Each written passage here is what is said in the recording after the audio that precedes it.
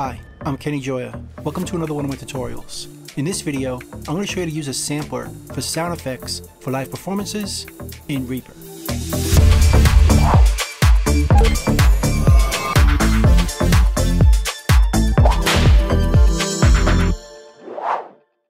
So I have a client that plays live shows and they want to trigger samples during the show. So they wanted me to set up a Reaper project for them so they could trigger those effects samples. So I have a project set up here that's empty, and we're going to start from the beginning. I'll create a new track by double-clicking. I'll name it Effects Samples. Now for this client, they're going to use one keyboard layout for the entire show. So we're just going to use one track and one project.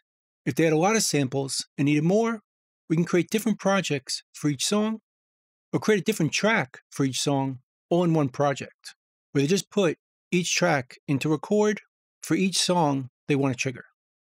But for this client, we could do it all on one track and one keyboard layout, just by using different keys for different samples. So the samples we're going to use that they sent me are on my hard drive, right over here. We have a crowd cheer, some wind chimes, a synth loop, part 1 and 2,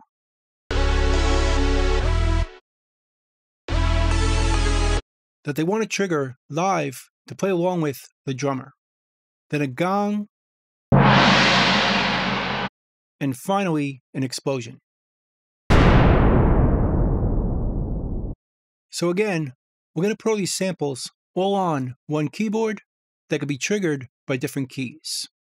So we'll go back to Reaper and go to this track and make sure the input is set up to be MIDI. And the track is in record. Now if we play our keyboard, we should see level on the meter, at least for MIDI. And we do, so it's working. Now we'll go to the effects on the track, and let's search in the filter, sampler, or just samp. And we'll choose the plugin Resamplomatic 5000, which is a sampler that comes with Reaper. And it's very useful for this purpose. Let's double click it, and it looks like this. And we can add our samples right into here to be triggered by our keyboard. But let's first choose the key we want to trigger our first sample. And we could do that either by typing in our numbers over here, or more easily by first hitting our MIDI key that we want to use. I'm going to use C1, then double click over here, and it changes the triggered notes to that note, to C1. So now we'll go back to our hard drive and choose the first sample. Let's choose the crowd cheer, just drag it in to here and drop it. And now we could trigger this sample from C1. Let's try it.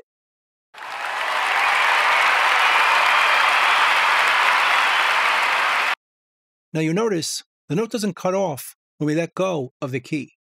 If you want that behavior, make sure we turn on obey note offs, so we can let go of the key to stop the sound. Otherwise, it'll just play until completion, which could be useful so you don't have to hold down the key. But we obviously can't cut it off if this option is off. It's going to play the entire sample.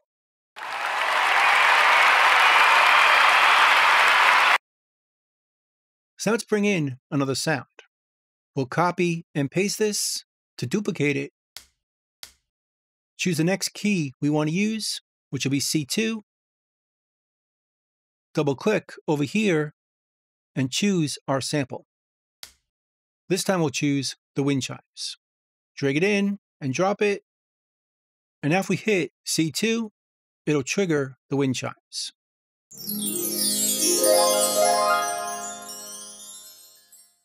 And again, we don't have to hold down the key unless we choose obey note offs, which can be different for every sample we use.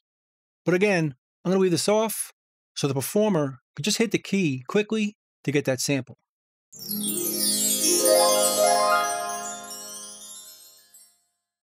Next, we're going to bring in the synths, and we're going to put them on C3 and D3. So we'll start with C3. We'll duplicate this, copy, and paste. We'll hit C3, double-click this key, and it changes it to C3. Go to our hard drive, and choose the first synth loop. Drag it in and drop it, and we can trigger this synth loop with C3. Again, it'll play completely if we leave obey node offs off. We'll duplicate it again. This time we're going to choose D3, so it's next to the first part. Double click it, go to our hard drive, and drag in synth loop 2. Drop it, and now C3 and D3 are going to play that synth loop like this.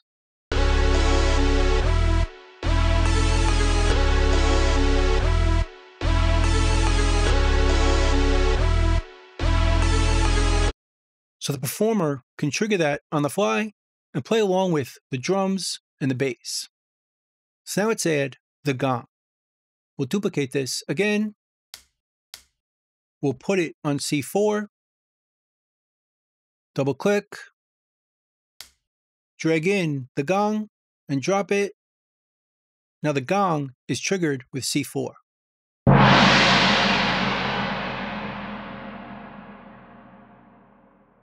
Again, completely if we leave this off. And then finally, we'll bring in the explosion. And we'll put it on C5.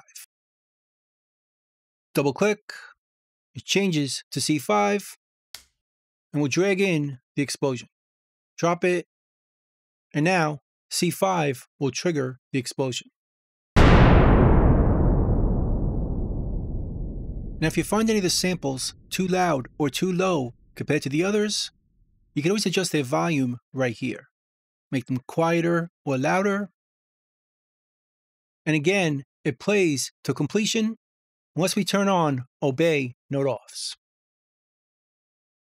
So now, just using our keyboard, we could trigger all those samples, starting with the crowd, then the wind chimes, then our synths,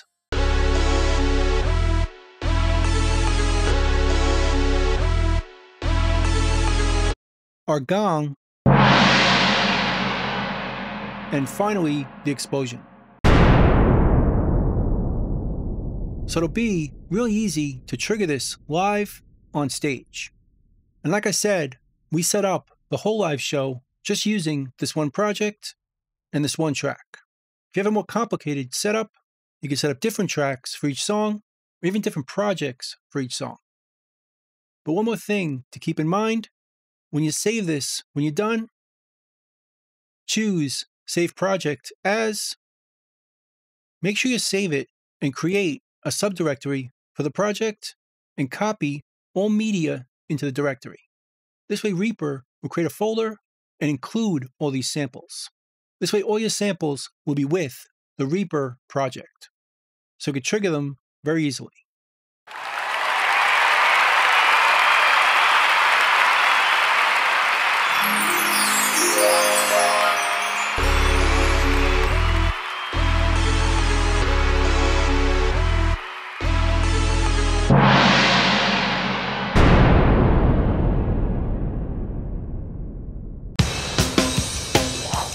So that's pretty much it.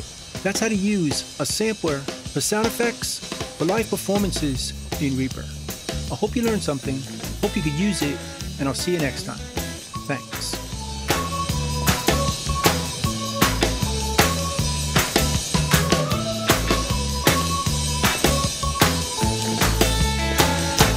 Bingo, boys, let's go.